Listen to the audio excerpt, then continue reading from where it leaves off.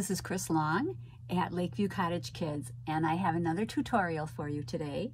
And this one is so super simple. It's called the basic background. It is just a simple variation on just doing a single crochet every row back and forth. This one you're actually using the single crochet only, and it is a little bit different, and I think you'll like it. I will have a dishcloth that you can practice this stitch on, and I will be having a baby afghan that you'll be using different color variations and this very basic stitch. So this is called the basic background stitch, and in order to do it you need to have you need to chain enough chains to be a multiple of 2 plus 1. So for the purposes of our demonstration, I've chained 20 plus 1, so 21 chains. Now what you want to do to start the very first row is to do a chain all the way across, and starting with, or not a chain, I'm sorry, a single crochet all the way across. We skip the first chain and do our first single crochet in the second chain from the hook. So we're going to do basically 20 single crochets all the way across for row 1. Now if you would like to, you could do a foundation single crochet, and I will be adding a tutorial for that in the very near future. So if you'd like to do that, it'll give you a little bit stretchier edge to whatever project you're doing, but it doesn't have to be for this. This can just be your chain 21, and the first row are single crochets all the way across.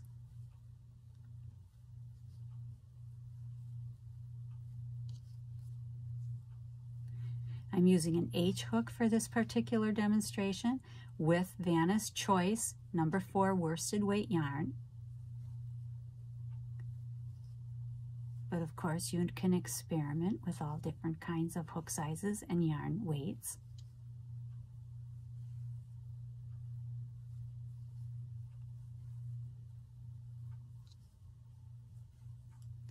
And there we have our 20 single crochets all the way across, just your basic single crochet row.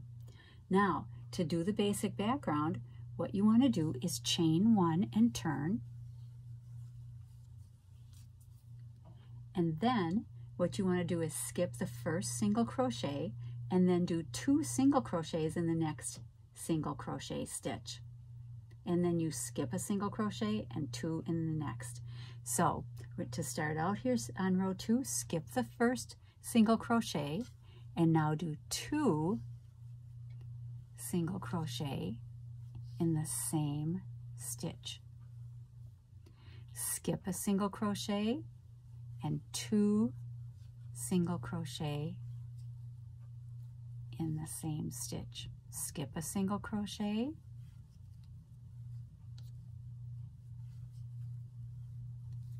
two in the same. Skip a single crochet, 2 single crochet in the same stitch. Skip a single crochet, 2 single crochet in the next. Skip a single crochet, 2 single crochet in the next. Skip a single crochet, do 2 in the next stitch.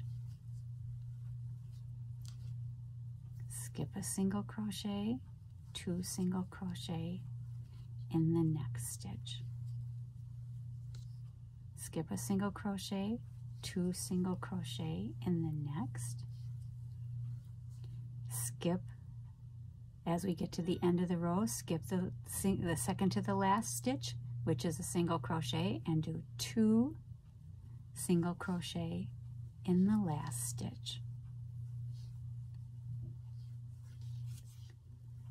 And there you have your second row. Now in order to do this particular basic background stitch as a project, you just want to repeat row 2 for all of your rows of the project. So row 2 starts again with a chain 1, turn, skip the first stitch, 2 single crochets in the second one, skip a stitch, 2 single crochet in the next,